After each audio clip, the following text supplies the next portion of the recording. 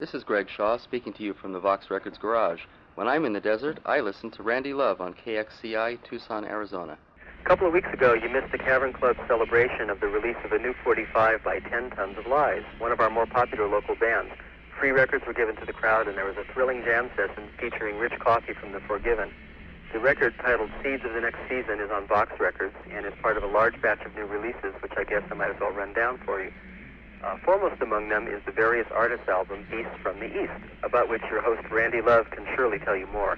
It features 8 new bands from the eastern part of the country and a pretty wild cover, too. Then we have the debut album by SS20, who I hope you've been hearing on this show.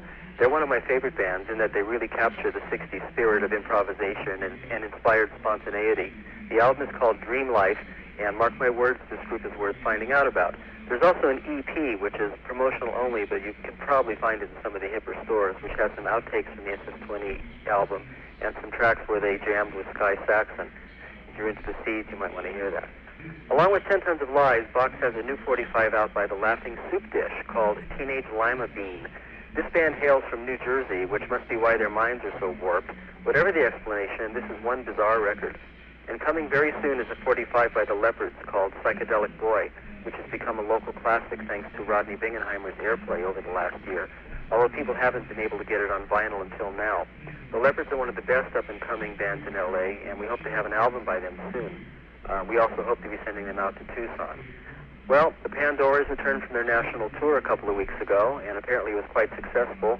The album on Rhino is selling better than ever, and rumors have been flying around that the girls have been receiving offers from major labels. The latest is that they've almost signed an 8-album deal with Elektra. How about that? If anyone can turn garage music into an indelible stain on the national map, it's these girls. The Music Machine, one of the larger clubs here, has started a Psychedelic Mondays series of shows once a month. They've had 3 already, and it looks like it'll become a great ongoing institution. They bring in light shows, videos of old 60s footage like shindig shows, wild decorations, and of course music, 6 to 8 live bands ranging from hardcore psych rock to acoustic folk psych to Hendrix tributes to who knows what. It's an interesting concept and a welcome complement to the more garage-oriented scene at the Cavern Club. Speaking of the Cavern, we've expanded the scope of the club by making Friday nights a haven for the mod scene. There are more than 20 mod bands in Southern California, plus plenty from the East Coast and England that come through town occasionally. For instance, the Jet Set from England are going to be spending a month or so on the West Coast in July, and they'll be playing at the Cavern. San Diego is a particular mod stronghold, but there are soul and scooter boys all over the landscape, and since the Bullet closed 3 years ago, they haven't had a scene to call their own.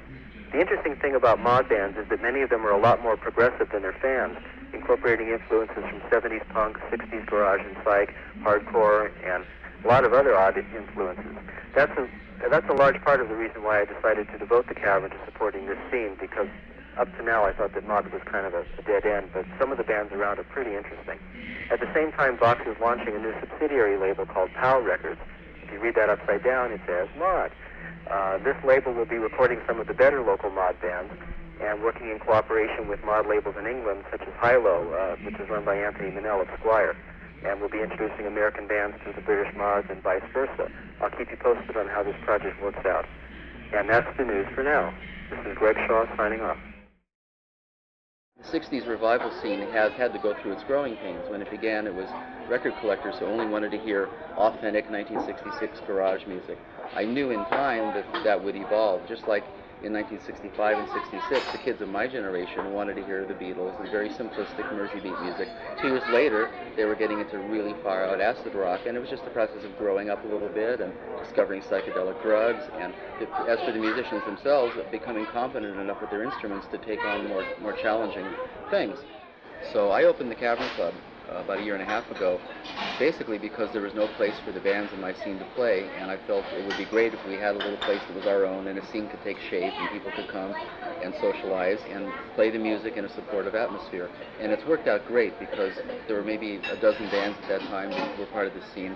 Now there are closer to 100 that have played the Cavern Club and are somehow in orbit around this scene and drop in once in a while to play, and each band has their own following, and the connections are tenuous, but it's creating a broader based scene, and without this club it couldn't have happened.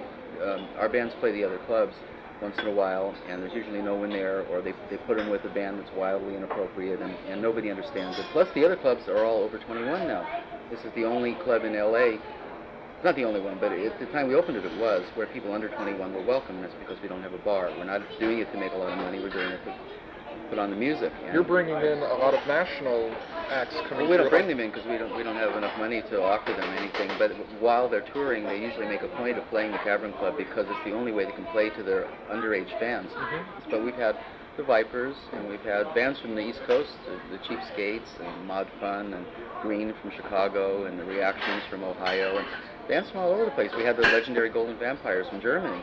They were just in America on holiday, and it was their biggest desire to play the Cavern Club, so we found a place for them. The Miracle Workers from Portland.